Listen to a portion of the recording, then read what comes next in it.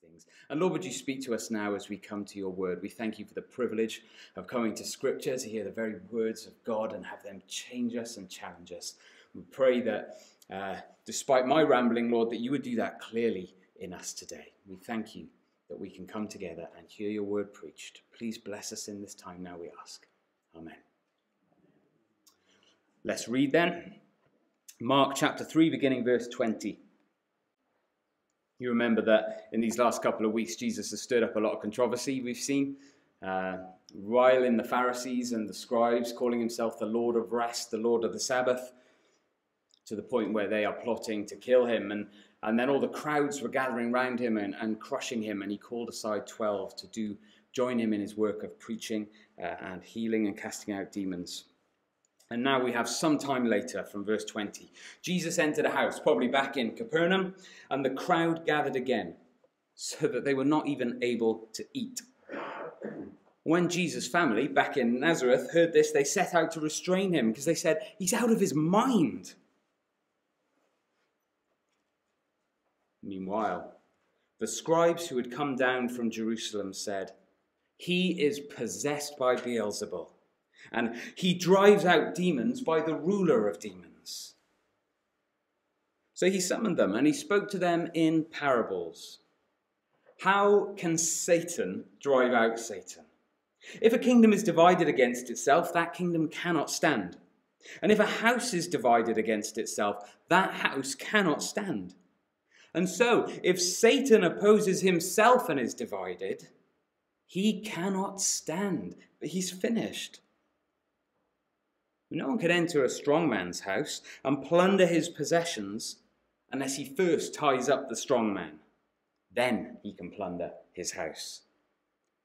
Truly, I tell you, people will be forgiven for all sins and whatever blasphemies they utter. But whoever blasphemes against the Holy Spirit never has forgiveness, but is guilty of an eternal sin. He said this because they were saying, he has an unclean spirit. Back to our first scene, Jesus' mother and his brothers came, and standing outside, they sent word to him and called him. A crowd was sitting around him and told him, look, your mother's brothers and your sisters are outside asking for you. He replied to them, who are my mother and my brothers? Looking at those in the circle around him, he said, here are my mother and my brothers. Whoever does the will of God is my brother and sister and mother.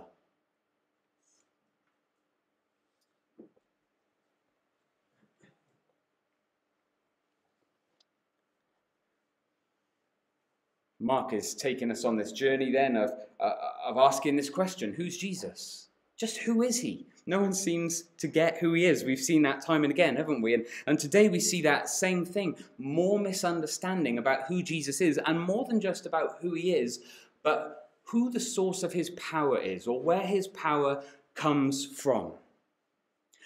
And this is vital, Mark is showing us, because how we view Jesus and who he is going to define whether we are inside or outside, whether we are in his family or whether we are outside of the household, out in the cold. And the terms Mark presents us with then are pretty black and white. It's in and out. You're with Jesus or you're not. You're for him or against him. Anyone who responds to Jesus with faith and by following, you are in Jesus' kingdom family. But there are those who don't recognize him. They don't believe that Jesus has come in the power of God's Holy Spirit. And so they figure that when he claims to forgive sin, when he commands sicknesses and diseases, when he drives out demons, he is either some insane man or he is evil. Some of you will have heard this quote a number of times, I'm sure, this argument from C.S. Lewis from his book Mere Christianity. And I'm sure when he wrote this, he must have been reading these verses. Because Lewis argues you can't simply get away with saying Jesus was a good man, a nice man, a good moral teacher. He says this, a man who was merely a man and said the sort of things that Jesus says would not be a great moral teacher. He would either be a lunatic on a level with a man who says he's a poached egg, or else he would be the devil of hell. You must make your choice. Either this man was and is the Son of God, or else a madman, or something worse. You can shut him up for a fool, like his family are trying to do, or you can spit at him and call him a demon and kill him as a demon, as the scribes are looking to do. Or you can fall at his feet and call him Lord and God. But let us not come with any patronizing nonsense about him being a great human teacher. He has not left that option open to us, and he did not intend to. Lewis's point is this: if we look at Jesus' own words and his actions, they're completely at odds with this world. They don't fit in even with what this world thinks of as good and moral. He claimed to be a king of a heavenly kingdom. He brought an explosive new way of coming into the kingdom of God and coming into relationship with God. He claimed to be superior to the law, for it all to be pointing and fulfilled in him. He claimed to have an authority on a par with God to be able to forgive sins. These aren't comfortable moral teachings, they are claims to be God. And so if Jesus isn't God, Lewis says, you've got two options left. He was either mad, a lunatic, or he was the devil himself, possessed by demons, under the influence of Satan.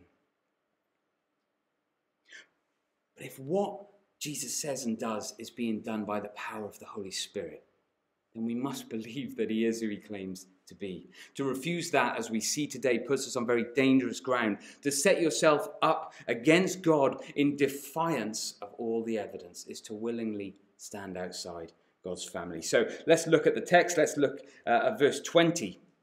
Jesus entered a house. As I say, he's back probably in Capernaum. This is probably Simon Peter's mother-in-law's house. This is where he performed that miraculous healing and where he's been based. And again, the crowds gather. This time, so many of them, and there's so much going on, and it's such a chaotic scene, Jesus isn't even able to eat. It's a familiar scene to us, but Mark is using it as a setup for what comes next. Because we sort of switch in our minds out of the chaos of the crowds in the house to Jesus' sleepy little hometown of Nazareth. Back in Nazareth, in verse 21, his family heard this. They set out to restrain him because they said, he's out of his mind. Imagine you're in Jesus' human family, one of his brothers or sisters. You grew up with him. You know him well. But something's changed in this last year. You've hardly seen him round anymore. Jesus is your big brother. He's the oldest son, but he jacked in his job. There's no money coming back from him to support the family, and Joseph probably has passed away. Jesus went out one day to see John the Baptist at the River Jordan. He went to get baptized by him, and then he just never came home. Think about Mary, his mum. She knew that Jesus was special in God's plans. She couldn't forget the wonder of her pregnancy and the wonder of Jesus' birth and God's promises to her, and yet she's looking at her son, her firstborn, and thinking, is he going off the rails? He's not eating properly, I've heard. He's not got a job. He's staying in other people's houses. He's deliberately making the religious leaders angry. He's saying and doing things that only God can do, and now there are assassination plots out there. He's in constant danger. He's getting such chaotic crowds following him. Who knows what's going to happen? Surely he's gone mad. Surely he's out of his mind. But if we can bring him back home, if we can just get him back to Nazareth and back in the family home, we can try and talk some sense into him, settle him back into normal life. Maybe we can sympathize with Jesus' family a bit. They're worried for him, concerned, possibly a bit embarrassed at the things that are being said about him. And if his brothers are like most brothers, they're probably pretty angry with him as well and disappointed at the way he's behaving. And so the family set out 20 miles from Nazareth to Capernaum to get Jesus, to restrain him and to bring him home. Mark is showing us there's another group of people who are opposed to Jesus. They are outside of the kingdom. They're looking to put a stop on his ministry. And the shock is it's Jesus' own family. They didn't understand who he was or what he'd come to do. Now, Mark pauses the story here. He does this for dramatic effect. If this was a film, we'd have seen them make their plans and set out, and then the scene would cut. We'd be back at Capernaum with the chaos and the crowds, and perhaps it would say, meanwhile. Just as word had got back to Jesus' family, so word had got down to Jerusalem of all that Jesus was doing. And so some scribes, the big guns, come up. They're concerned, they're intrigued. They want to see who this controversial Jesus is. Look at verse 22. The scribes who had come down from Jerusalem said, this is their conclusion after watching his ministry, he is possessed by Beelzebul, that is, by the devil or by a ruling demon. He drives out demons by the power of Satan, by the power of the ruler of demons. Their accusation is clear. Jesus is under the control of the devil. Satan has come into him and inhabited his soul and is using his physical body as a channel for his evil power. And so, if this sounds a bit wacky to you, it did to Jesus too. He asked them a question, and then he uses 3 pictures to just show them how wrong they are. Do you see his question there in verse 23? How can Satan drive out Satan? It's a rhetorical question.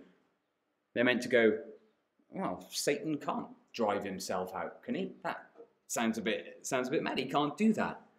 And Jesus is looking at these scribes and saying, you're the big guns, aren't you, from Jerusalem? You're the ones who are meant to be smart, to get this. Think about it for a second. Why would a ruler like Satan use his own powers to destroy himself? If Satan's plan is to destroy Jesus and to destroy God's people and to destroy God's creation, why would he self-sabotage it when he's doing such a good job? Why would he cast his own demons out from people? And so Jesus gives these couple of pictures to help make this point. He says, think about a kingdom. To remain powerful, that kingdom must remain united. If the kingdom is divided, then it ends up in civil war. If the actions of the king cause division and disunity among his people, the cracks start to show. When the cracks show in the Great Western Railway trains, they can no longer run. We see this kind of pressure in the UK at the moment, don't we? Some politicians trying to keep the country together, some fighting for independence, and there's tensions over race and class, and it all leads to a sense of division in the country. It's the same with a household, Jesus says. You think of a family. Maybe think of our royal family after, I don't know, the revelations about Prince Andrew or the interview with Harry and Meghan. The fallout is damaging, isn't it? It shows a household divided, struggling to be united together. The question asked in the days that followed after that television interview was, how long can the monarchy last? How long can it stand and keep going? This is the point Jesus is making in verse 26. If Satan rises up against himself, he's going to divide his kingdom and it's going to fall. Satan is not that stupid. He hasn't done that. He's fighting strong. In verse 27, Jesus is saying that to them. You've got it wrong. Satan isn't driving his own demons out. Here's what's really going on. No one can enter a strong man's house and plunder his possessions unless he first ties up the strong man. Satan is the strong man. Let's not fool ourselves that he was weak. He had a great deal of power over people, as we saw, and that's what Jesus was dealing with. He let loose his power and authority on earth in violent and destructive ways. And so to defeat him, to leave him with nothing, he first needs to be restrained. And Jesus says, that's what I've done. I'm superior to Satan. In every way, I am stronger than the strong man. You're watching me right now when I cast out demons and heal sicknesses. You're watching me tie him up and run riot in his house. He's met his match in me. He's finished. He's not going to be able to stand after this. But it is not by his own power, because that is ridiculous. It is by the power of God. We can't then ignore what comes next in verses 28 and 29. Difficult verses to understand. You'll be patient with me. We'll try our best. Truly I tell you, Jesus looks at the Pharisees, the scribes, and no doubt the crowds, and says, people will be forgiven for all sins and whatever blasphemies they utter. But whoever blasphemes against the Holy Spirit never has forgiveness, but is guilty of an eternal sin. Why is he saying this to them? The crux of the matter seems to be this, verse 30, because they were saying he has an unclean spirit. He's possessed by the devil. I don't know, but here's the closest I think I can get to it in terms of a human example. Maybe someone has done something to you. They've hurt you terribly. They've truly hurt you. And there's a willingness in your heart to forgive them. But they won't admit that they have done anything wrong. They won't admit that they've sinned against you. They're convinced that their conscience is clean. And so they take the high ground and they are defiant and obstinate. And because they won't accept that they've done anything wrong to hurt you, they refuse to accept your forgiveness. You might be willing to forgive them, but they refuse to take it because they've taken this stand and refuse to admit they have done anything wrong. In fact, they start to accuse you of being in the wrong. The problem is hard hearts. And so what I think is going on here is this. Jesus is describing the hard hearts of the scribes. He's already been grieved at the hard hearts of the Pharisees in that Sabbath incident. These scribes have somehow managed to get themselves into such a place of hatred, their hearts couldn't be further from finding out who Jesus really is. Not only do they not recognize him, but they're actively saying that the Holy Spirit of God, the source of Jesus' power, is satanic and evil. That's where their hearts have got to. They hate the only one who is willing to forgive them for their sin. In that sense, they're unforgivable because they have set themselves up like a solid wall against the forgiveness of Jesus. They refused to have faith in him. Is there anything that God can't forgive or isn't willing to forgive? I don't think there is. Is there anything that is outside of the power of Jesus' blood shed on the cross for the forgiveness of sins? I don't believe there is. The problem doesn't lie with what God can or can't do or the effectiveness of Jesus' blood. The problem lies in the heart of the people who refuse to receive forgiveness. Truly, I tell you, Jesus says, people will be forgiven for all sins, whatever blasphemies they utter. That's a categorical statement. So what's the difference? Blasphemy against the Holy Spirit. Looking at Jesus and his source of power and saying, that is satanic, that is devilish. You are willfully refusing to come to Jesus in faith. They hate Jesus so much, they would speak the worst offenses against the Holy Spirit with joy in their hearts. God speaks like this in the Old Testament too. Here's just one example from Numbers 15. Just to give us a sense of the fact that God does say there is forgiveness, and yet you can cut yourself off too. Listen to these words from Numbers 15. If one person sins unintentionally, he's to come and present a sin offering. The priest will make atonement before the Lord on behalf of this person who's acted in error by sinning unintentionally, and when he makes atonement for him, he'll be forgiven. But the person who acts defiantly blasphemes the Lord. That person is to be cut off from the people, put outside of the family of God. He will certainly be cut off. Why? Because of something that's God done? No. Because he has despised the Lord's word and broke his command. His guilt remains on him. Do you see in the Old Testament, there's this picture as well of God saying, that it is possible that you can be so defiant against God that you put yourself out of the family of God. You put yourself out. I think that is what is happening here. And so you might be a Christian and you might have worried about this. Have I ever committed the unforgivable sin? The fact that you are even thinking that means you haven't. Yeah? Just the fact that you are concerned for your state before God proves that you haven't committed that sin. That your heart is sensitive to be right before Jesus, to be righteous in his sight, to want to know his amazing grace and his forgiveness means you are not in that category. And how wide is God's grace for us? It's endless, isn't it? Endless, amazing grace. You think about Paul. You think about how terribly he behaved. He describes it in 1 Timothy chapter 1. He says, I was formerly a blasphemer, a persecutor, and an arrogant man. But even Paul wasn't beyond the pale. He says, I received mercy because I acted out of ignorance in unbelief. And the grace of the Lord overflowed along with the faith and love that are in Christ Jesus. You think of the awful things Paul did. Standing and gloating as Stephen was stoned to death.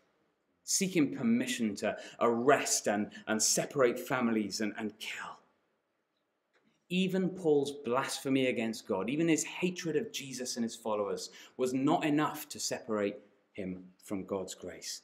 And so that should show us how bad a place the scribes are in that Jesus are meeting now. They're not ignorant, as Paul says he was. This is deliberate. This is defiant. They're setting themselves up against God, and they are blaspheming, they are slandering, they are speaking against the Holy Spirit. Sorry, we need to keep going. What Jesus is describing here, isn't it, is the fate of the outsider. We've seen these two different things. He's mad or he's evil. And to think either of those things means you have put yourself on the outside. Jesus' blood is enough to forgive all and any and every sin, but our hearts, we can set them up in opposition to him. And if we are not willing to accept forgiveness and come to him in faith, then we don't receive forgiveness.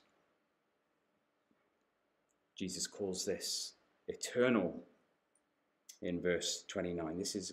They're guilty of an eternal sin. What he means by that simply is when they die and they stand before God and they realize that Jesus was the Son of God, it's too late for them. It's too late for them. Mark takes us back.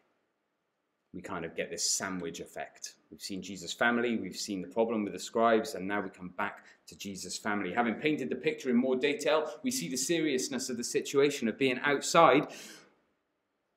Look at verse 31. His mother and his brothers came. Standing outside, they sent word to him, they called for him, and a crowd was sitting around with him in the house, and they told him, look, your mother, your brothers, your sisters, they're all outside, and they're asking for you. How does Jesus respond?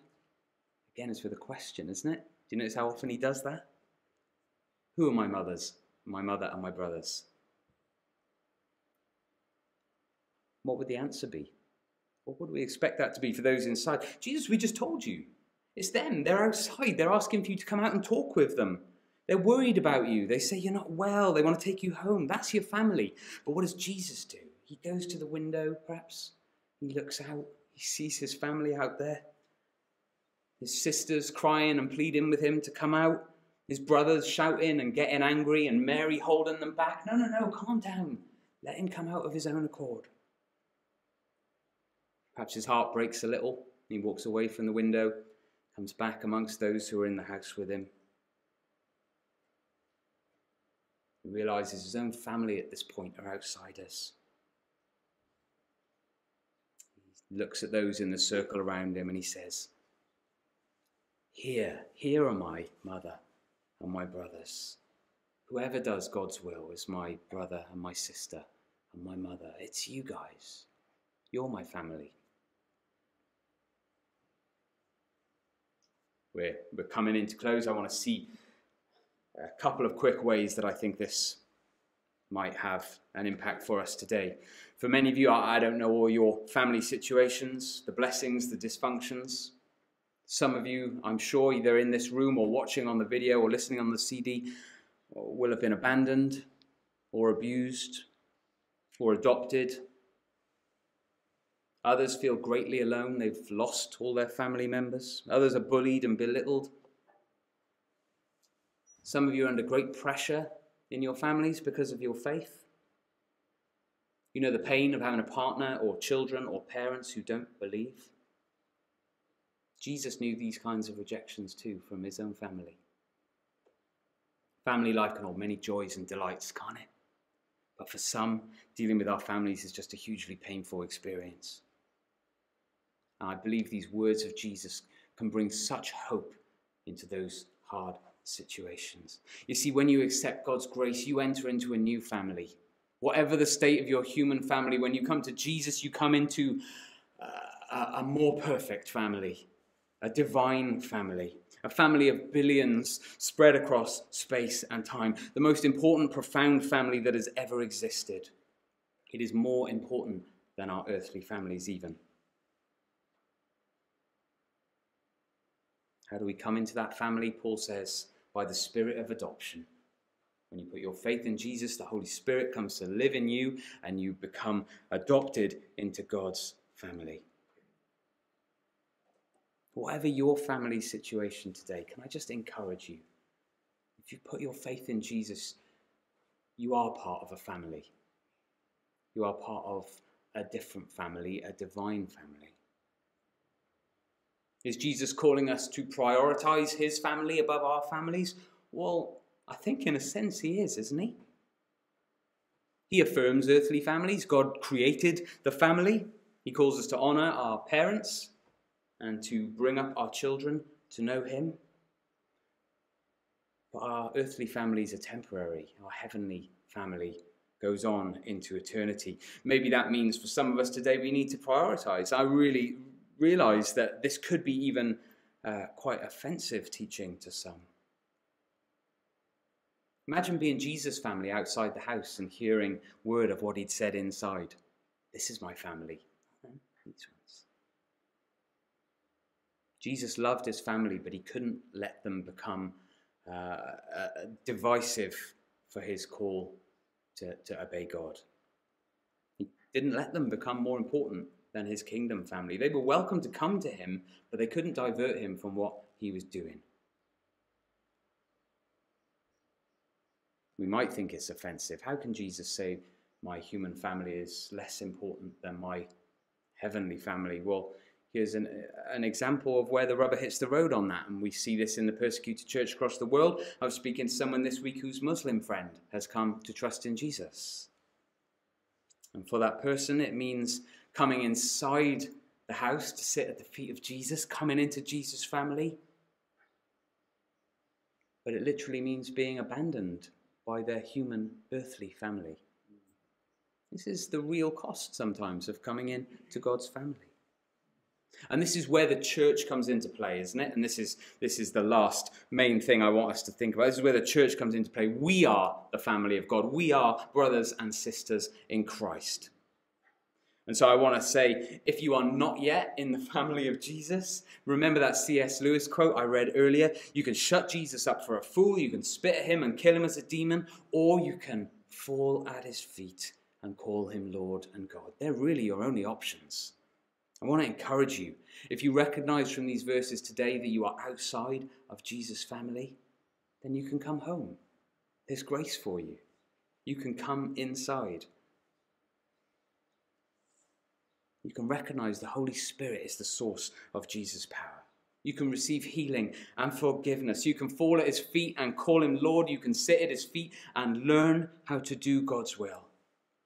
And if you've never had a family, or your family is dysfunctional, then here is where you can find belonging in the family of Jesus. And so that's a challenge for us as a church as well, isn't it? We affirm we're Jesus' family. We're those inside the house sitting at his feet. But I want to ask, for an outsider looking in, what would they see of Bethel today? What would they see of the church in Bedwas and Trethomas and Mackham? What would they see of the church in Wales, in the UK? What would they see looking in at us? What does Bedwas see in us? I wonder, do we look any more like Jesus' family? Like a good, loving family than perhaps those who gather at the local pub or on a sports team? I think some of those gather more frequently than we do. And not reluctantly or complaining, but with enthusiasm and drive and passion for why they're meeting. Maybe there's evidence that they love one another more than we do. Are they more honest with one another than we are? Do they give more of their commitment and their time and their money than we do to further God's will and work in this place? God forbid that they look more like Christ than us. I can't fathom it. These questions should give us cause to think. Each one of us here united in Christ, adopted into his family. How can we dare risk not doing God's will by acting like it? We have a responsibility to look at ourselves. And I realize I've gone through all this without giving you anything on the screen, even though I was having real fun with some clip art and whatnot. But let me ask these 3 diagnostic questions we consider as people looking at us. What do they see? Let's ask ourselves, am I taking my full place in the life of the family? Is church just a hobby to you, an inconvenience, a bit of a frustration? Are these people around you slightly annoying acquaintances that you've got to put up with because you go to Bethel? What does Jesus say is the only evidence that you are in Jesus' family? Is that we do the will of God. And in our context, what's that going to look like? It's going to look like praying together, seeking Jesus together, enjoying fellowship together, loving one another until it hurts, putting up with our differences, showing grace and patience and serving one another. It's going to look like giving to the ministry of God's word. It's going to look like crying and rejoicing together. It's going to look like encouraging one another, taking part,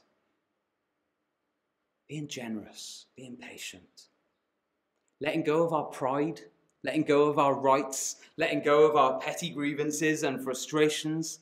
It means loving Jesus, taking his words seriously and putting them into practice in the life of the church no matter what. Some of us know that we need this because we come from situations where we've never had this before. Others of us are busy and we're quite comfortable enough that some of these things are optional extras. So we can ask, what is it that means I don't want to fellowship with my family? What is it that means I don't want to join to pray with them? What plans are more important to me than coming and sitting at Jesus' feet and hearing his word preached or studying it with my brothers and sisters?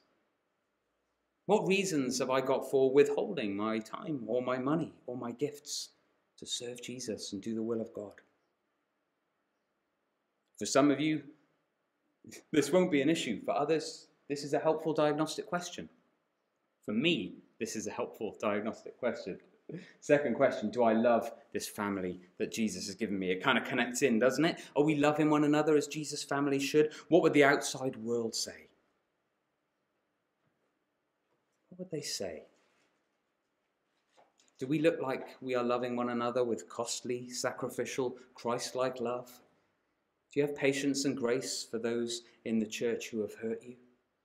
Are you willing to forgive and serve and care? We serving one another as Jesus' family should? I'm going to leave that there for you to ponder. And the last one, am I being honest with others? Because connected with being able to love and serve one another as we need is simply this: if we're not being honest with one another, we don't know what our needs are. If you're not honest with someone in this church about what your physical needs are, what your fears are, what your doubts are, what your struggles with sin are, then I'm sorry, we're not being the family of Jesus we're called to be. Who are you confessing to? Who are you praying with? Who are you seeking support from? That we might do the will of God and be brothers and sisters to one another. And I get it, because sometimes our fear of judgment stops us from being family. We get, well, what will people think if I admit to this or if I acknowledge this? Sometimes our pride is what prevents us. Not our fear, but our pride. I must keep up appearances. We're all sat here with our masks on. In a sense, I want to say, take your mask off. Not your physical mask, but your spiritual mask. What is it achieving? Let's pursue truth and intimacy together, warts and all. I don't want to be a part of a church that plays make-believe, do you? Take it seriously. We must take it seriously together. There's a lot going on in these verses, isn't there? I'm sure I could say more, and I'm sure you're willing me to stop. I think I should. But I'm going to leave these questions for a moment for you to have a think, and I'll put them on the video as well, on the screen of the video, if you want to go and find them again afterwards. The point of this is not that we come away feeling that we're guilty or that we are doing things wrong. The point of it is this, that it drives us. It draws us back to the feet of Jesus. It draws us back to see him. It draws us back to look at Christ, his love displayed at Calvary, his sacrifice for us, that we might become his brothers and sisters, and say, how now can we live in any less generous a way?